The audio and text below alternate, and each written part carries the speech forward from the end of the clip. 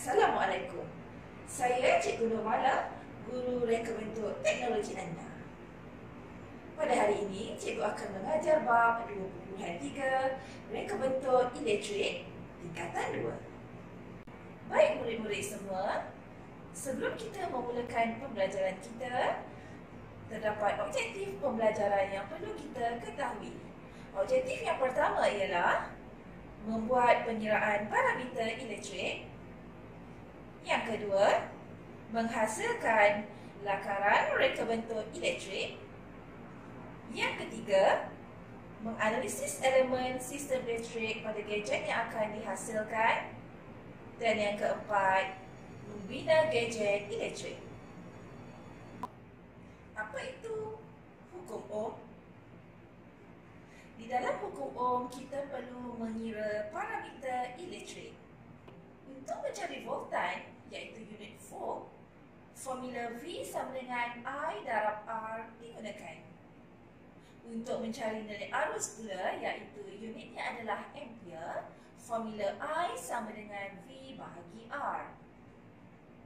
Untuk mencari nilai rintangan pula, iaitu Ohm, formula yang digunakan adalah R sama dengan V bahagi dengan I.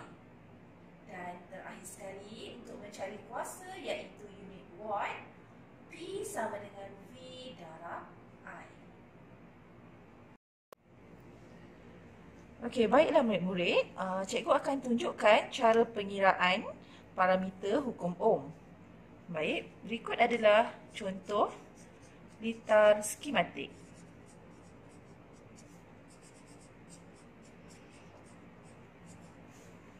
Okey, cikgu akan lakarkan litar skematik, iaitu litar siri.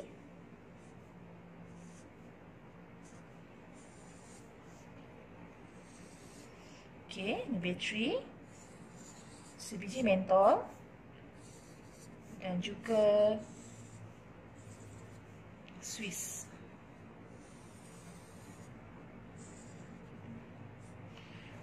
Baik. Katakan bateri ini bernilai 3 volt. Okey, setiap mentol mempunyai rintangan. Katakan rintangan bagi mentol ini adalah 2 ohm. Okey, jadi berapakah arus yang mengalir? Okey, menggunakan formula piramid V, I dan R, untuk mengira arus, menggunakan formula I sama dengan voltan bahagi rintangan. Kita masukkan jumlah dia, 3 volt bahagi dengan 2 ohm. 1/5 ohm. Jadi, ampere. Jadi, arus yang mengalir dalam litar ini ialah 1/5 ampere.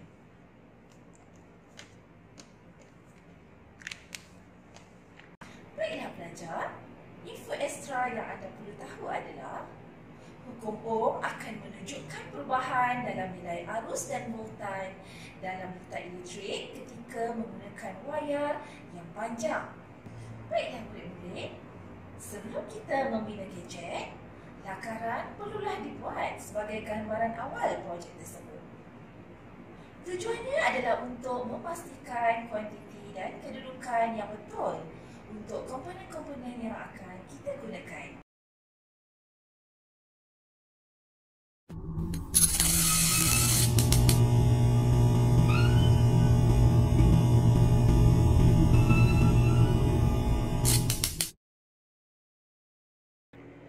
Baiklah pelajar, gadget yang akan dipilih untuk projek ini adalah lampu suluh DIY. Apakah permasalahan yang berlaku? Apabila menggunakan lampu suluh, kita akan menghadapi masalah ketika hari hujan. Lampu suluh akan cepat basah, tidak kalis air dan sukar dihidupkan. Bagi mengatasi masalah ini, kita akan membina gadget lampu suluh kalis air. Lampu suluh dipasang dengan cepat dan mudah. Semua bahan yang diperlukan boleh didapati dengan mudah dan boleh dibeli dengan harga yang murah. Baiklah murid-murid, setelah kita menentukan gadget yang akan dibuat, kita perlu menganalisis elemen pada gadget tersebut. Litar elektrik yang lengkap terdiri daripada elemen seperti bateri, wayar, mentol dan suis.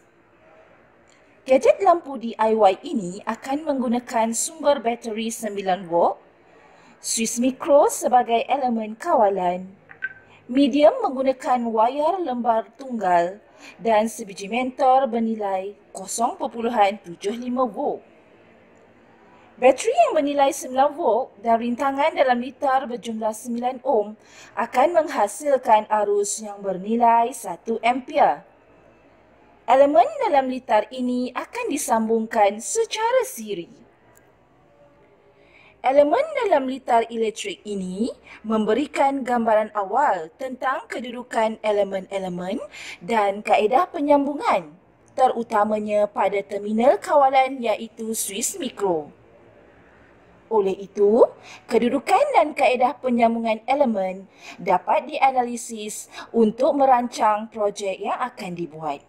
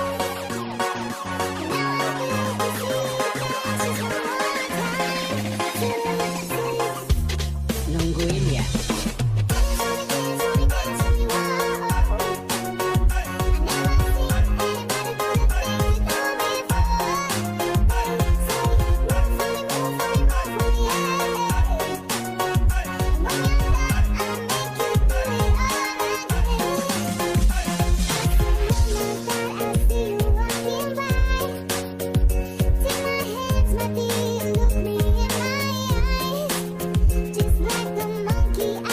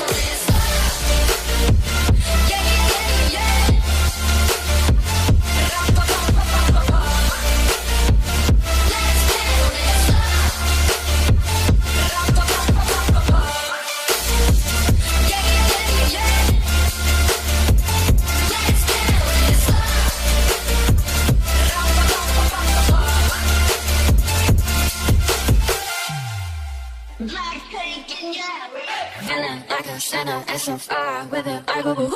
He said you look crazy, think you play me out. You know, so you got me all messed up. His love is my favorite, but you plus me sadly can be dangerous. To me, to you, people get doesn't like we lie.